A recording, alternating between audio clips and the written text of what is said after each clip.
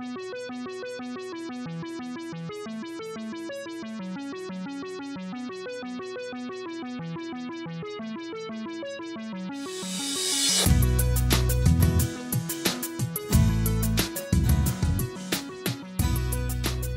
guys, today I'm sitting here with my 10-year-old daughter. Her name's also Raquel. Hi. Today I'm going to be showing you how to crochet this large donut pillow. It's a really fun project and you can choose any kind of candy decoration you want for the front. The donut she chose has the sprinkle dots and she chose a chocolate flavor for the back. I wanted mine to have a vanilla one and this is the one I'm going to be showing you how to crochet. One thing I do want to mention is that if you're going to want your pillow to have two tones like this one, make sure that the texture for the two colors is similar, if not exact. Because this way when you're binding your pillow all around together or crocheting the two colors together, one side won't be larger than the other one. That's very important, that the texture is the same for both the colors. Unless you want your donut to be all one color, then you won't have that problem. But I think that's all I had to mention. Am I forgetting anything? I don't think so. So let's get started. These are the two colors I'm going to be using for my donut, but keep in mind that you can also make your donut all one color. The pink colored one is by Red Heart Super Saver, and the color is Pretty in Pink. The other color I'm going to be using is also by Red Heart Super Saver, and the color for this one is Buff. This is a crochet hook size hook I'm going to be using. Another thing to have at hand for this project is a pair of scissors along with a safety pin. To begin this project, I'm going to be leaving a little tail behind, and over this area I'm going to begin, and I'm going to cause a little bit of tension to my yarn. I'm going to twist my crochet hook around my yarn, and then I'm going to twist it all around. Now with this hand I'm going to hold on to the short little tail, and with this other hand I'm going to be pulling my main source of yarn. I'm going to wrap the yarn around my crochet hook and bring it in through that first stitch. Again, I'm going to wrap the yarn around my crochet hook and just continue my chain until I reach 35 stitches. I just completed my chain of 35. What I'm going to do is join my two ends together. Before I do, I want to make sure that my chain is nice and straight so that there's no twisting later on. Now what I'm going to do is I'm going to get my crochet hook and place it into the first stitch of the opposite side. So there's my two ends. What I'm going to do now to join them is I'm going to wrap the yarn around my crochet hook and just place it in between my two ends. And that joined my ends together. What I'm going to do here is I'm going to wrap the yarn around my crochet hook and I'm going to go into the first stitch, grab that yarn, pull it through. There's my three little loops. I'm going to wrap the yarn around my crochet hook and bring it in through my three little loops. Again, I'm going to do the same thing, wrapping the yarn around my crochet hook. I'm going to go into the following stitch, and this is a pattern I'm going to be following. There's my three little loops. I'm going to wrap the yarn around my crochet hook and bring it in through the three little loops. Now the third time, I'm going to wrap the yarn around my crochet hook and I'm going to go in twice into the same stitch. There's one time, and again to the same stitch a second time. So that's the pattern I'm going to be following. The following two times, I'm going to go in once into each of the following two stitches, and the third time again, I'm going to go in twice into this same third stitch. So I'm just going to continue this pattern till I go all the way around. One thing I wanted to let you guys know is that this is just one side of our donut. You guys are going to have to be following this pattern one more time for the opposite side. I'll let you guys know when to start that side. I've just gone all the way around. What I'm going to be doing for row 2 and row 3 is the same exact thing I did for row 1. I'm going to be wrapping the yarn around my crochet hook. I'm going to go into the following stitch, grab that yarn, pull it through. There's my three little loops. I'm going to wrap the yarn around my crochet hook and bring it in through the three little loops. I'm going to do the same thing going in once to the following stitch, and the third time I'm going to go in twice into that same stitch. So it's basically the same thing we did for round 1. So I'm going to do the same thing for round 2 and round 3. This is what my little donut's looking like after completing my third row. What I like to do right about now is I like placing my safety pin over the area where the little tail is, where I began my project. This way I will know every time I've ended a row and I'm beginning a new one every time I pass the little head of my safety pin. For row 4, I'm going to be changing the pattern up just a little bit. So what we're going to do here is I'm going to be going into the first 3 stitches one time. So I'm going to wrap the yarn around my crochet hook. I'm going to go into the following stitch, grab that yarn, pull it through, wrap the yarn around my crochet hook and bring it in through the 3 little stitches. And I'm going to do the same exact thing a second time and a third time. Now the 4th time, we're just going to be going into that 4th stitch 2 times. There's 1 time and 2 time. And I'm just going to continue following this pattern. The following 3, I'm just going to be going in once into each of the following 3 stitches. And the 4th time again, I'm going to be going in twice. So I'm just going to continue this pattern all around row 4. I've just completed row 4. I'm about to begin row 5. All I'm going to be doing for row 5 is wrapping the yarn around my crochet hook, going into the following stitch, grabbing that yarn, pulling it through. There's my 3 little loops. I'm going to wrap the yarn around my crochet hook and bring it in through the 3 little loops. That's all I'm going to be doing all around row 5. I've just completed row 5. I'm about to begin row 6. What I'm going to be doing for row 6 is following a pattern as well. I'm going to wrap the yarn around my crochet hook, go into the following stitch, grab that yarn, pull it through that stitch, wrap the yarn around my crochet hook and bring it in. I'm going to be doing the same exact thing to 6 of my stitches. So this is stitch number 2, number 3, and I'm just going to continue until I reach 6 stitches. Now for my 7th stitch, I'm going to wrap the yarn around my crochet hook and go in twice into that 7th stitch. And again, I'm going to go into the following 6 one time only, and the 7th one I'll be going in twice. And I'm just going to be following that pattern all around row 6. I've just completed row 6. I'm about to begin row 7. Row 7, we're just going to be going in once into each of the stitches. Very simply wrapping the yarn around my crochet hook, going in to the stitch, grabbing that yarn, pulling it through, wrapping the yarn around my crochet hook and going in through the 3 little loops. So I'm just going to continue this pattern all around row 7. I've just completed row 7. I'm about to begin row 8, and I'm going to be following this pattern all around row 8. What I'm going to be doing to each of my following 10 stitches is very simply the same thing. Wrapping the yarn around my crochet hook, going into the stitch, grabbing that yarn, pulling it through the stitch. There's my 3 little loops. I'm going to wrap the yarn around my crochet hook and bring it in through the 3 little loops. So I'm going to do the same exact thing to the following 10 stitches. Now to stitch 11, all I'm going to do is the same exact thing, except I'm going to be going in twice into that stitch. The following 10, I'm just going to be doing the same exact thing, going in once, and once I reach stitch 11, I'll go in twice. So I'm just going to continue with that pattern all around row 8. I've just completed row number 8. I'm about to begin row number 9. What I'm going to be doing for row number 9 is wrapping the yarn around my crochet hook, going into the stitch, grabbing that yarn, pulling it through the stitch. There's my 3 little loops. I'm going to wrap the yarn around my crochet hook and bring it in through the 3 little loops. So I'm going to be doing that to each of the stitches all around my row 9. I've just completed row 9. I'm about to begin row 10. Now for row 10 and 11, it's going to be the same pattern. I'm going to be doing the same exact thing to the following 10 stitches, wrapping the yarn around my crochet hook, going into the stitch, grabbing that yarn, pulling it through the stitch. There's my 3 little yarns, my 3 little loops. I'm going to wrap the yarn around my crochet hook and bring it in through the 3 little stitches. I'm going to be doing the same thing to the following 9. Now for stitch 11, I'm going to be going in twice. So that's the pattern I'm going to be following for my line 10 and my line 11.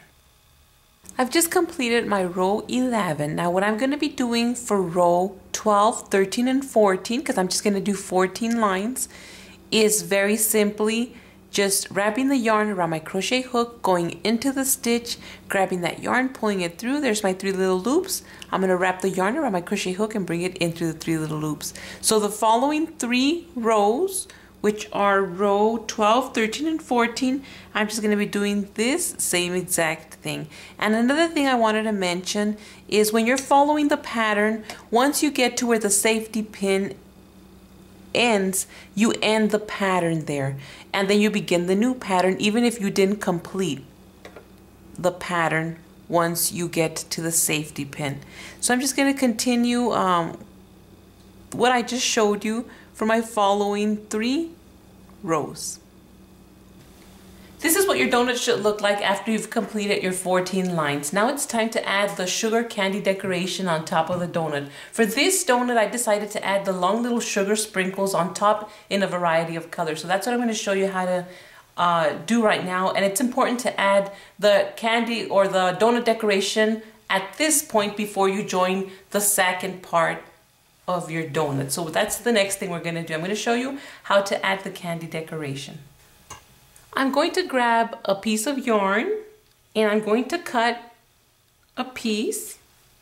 This is going to be my long little sprinkle, and what I'm going to do is I'm going to place it wherever you want to place it. They're going to be spread or all around the donut, and you could place it sideways, you could place it straight, however you want. The sprinkles fall however they want. So I'm going to place it sideways. I'm going to get my crochet hook, place it into the stitch and grab that yarn and pull it through the blue yarn. I'm just going to pull it through the back, and then I'm going to measure around how long would I like my sprinkle to be. So I'm thinking right about there, coming in sideways. So I'm going to place it there, my crochet hook, and bring the other half of that blue yarn in through there. So I'm going to adjust it comfortably, not too tight. I'm going to flip my donut to the back. I'm going to make a knot. I want the actual knot to be tight, but I don't want to tighten it like that, because then look what happens to the pillow. That won't look so pretty. So I want it to be relaxed from the front, but I do want the actual knot to be nice and tight. So I'm just going to tighten that up.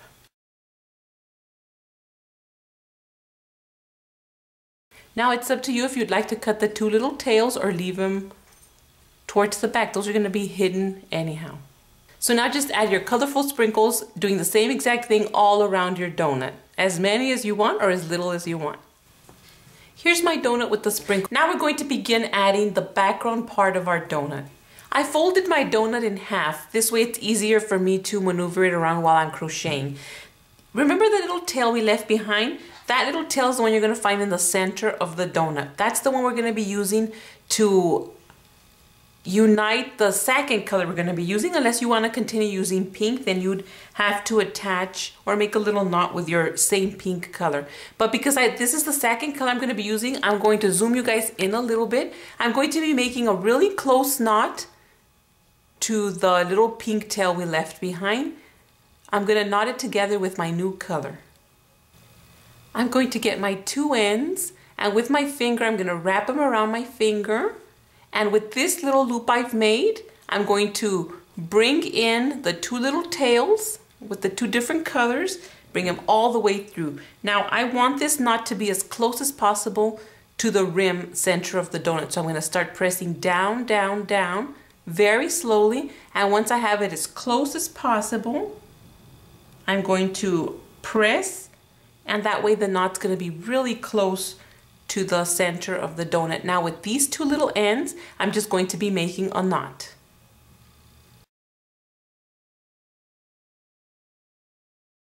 So here's my 2 little tails. It's optional if you'd like to keep them or cut them. This is actually going to be on the inside part of the donut, so I'm just going to leave it there.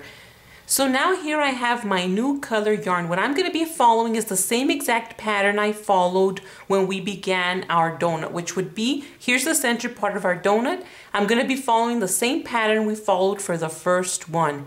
So I'm going to show you how I'm going to start it off, and from there you're just going to have to follow along that same exact pattern we followed. So you'll probably have to go back and see exactly what pattern we followed for each of our 14 lines, because that's exactly what you're going to be doing. Now for the first line, I'm going to wrap my yarn around my crochet hook, go into the stitch, grab that yarn, pull it through, and I'm just going to directly go into the following one. This is just to begin it. There's my 3 little loops. I'm going to wrap the yarn around my crochet hook and bring it in through my 3 little loops. I'm going to wrap the yarn around my crochet hook, go into the following stitch. Remember, we went in 1 time into each of those first 2 stitches. Now the 3rd time we're going to go into that one 2 times. So there's 1 and 2. The following 2 stitches I'm going to be going in once into each of them. So it would be 1 single time, 2 single time. And then the third time I'm going to go in twice into this stitch. And basically we're just going to continue this pattern all around our first row from our opposite side. So just continue following your pattern the same exact way we did for the pink side. I've completed my 14 lines. This is the center part that's completely united to the pink part. So this is going to be where we're going to be adding the stuffing to our pillow, and here's the pink area. So I'm going to zoom you in to show you what to do next. So here's the area where I ended. I want to end in the same exact area where I ended over the pink area. Exactly right there. So what I'm going to do is I'm going to make this stitch big, and I'm going to be cutting over that area. Now I'm going to place my fingers in through that big loop, grab the little tail and bring it in and press. I'm going to flip to the back side, find a space, grab that little tail and bring it in through there. And all I'm going to do next is bring it in halfway, and I'm going to make a knot with these two areas, with these two sides. It's optional if you'd like to cut off the little tails. I'm going to be leaving them there because they're going to be hidden in the center of the pillow. Next, I'm going to be flipping my pillow over the pink area, and all along I left the main source of pink yarn attached. All the pillows I've made, the donut pillows, it hasn't bothered me being there. It hasn't gotten tangled or anything. So now I'm just going to get ready to start crocheting my two colors together. I'm going to place my crochet hook into that last loop we worked on with the pink, and what I'm going to be doing is I'm going to be crocheting a little area, a certain area, and stuffing it little by little. So what I'm going to do here, here's my two ends that I ended with, these two, and those are the first two I'm going to unite. So I'm going to just place my crochet hook in through there, grab my main source of your pink yarn and bring it in through there. So what I'm going to do now again is wrap the yarn around my crochet hook, go into the following stitch of the pink and the beige, grab that pink yarn, bring it in through those two colors.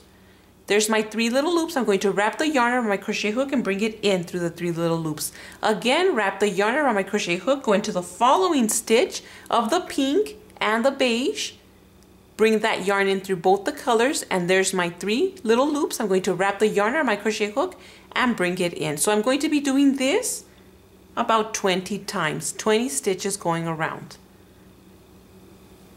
I'm going to be filling my pillow with this right here, so you can basically use any filling of your choice. This is what the polyfill looks like. It's just really fluffy and comfortable. It's 100% polyester. This is what the front of the pillow's looking like, and that's what the back is going to look like. And let me zoom that in a little bit so you can see it. That's the back and that's the front. And I already did the 20 stitches over the corner. So what I'm going to do is every 20 stitches I do, I'm going to refill them. So I'm just going to basically grab my refill or my pillow filling, and I'm just going to place it in there. Little by little, every 20 stitches. That way at the end it becomes easier, so you don't have to do it at the end. So there you can see how it's going to become, you're going to be able to fill it up little by little. So every 20 stitches I'm going to be filling it in with the stuffing. I'm going to continue doing this until I fill my pillow all around completely. I'm about to close up my pillow, so I'm going to just continue doing the same thing until I get to the opposite side. I'm working on my last stitches, so I have one more left to go. I'm going to place it in through there, and what I'm going to do here is the same exact thing. I'm going to pull that last stitch and make it big, and I'm going to be cutting around this area. Now I'm going to be placing my fingers in through this big loop. I'm going to grab the short little tail I just cut and bring it in through that loop, and I'm going to press hard as I can. Now I'm going to flip my pillow backwards. I'm going to grab my crochet hook, bring that little loop in. One more time, I'm going to grab that little tail, bring it into the little loop, and press all the way. Now I'm going to be placing my crochet hook into that stitch. I'm going to grab that yarn, pull it through halfway, and I'm just going to be making a knot with these two areas. Remember, you can finish off your projects however you feel is best.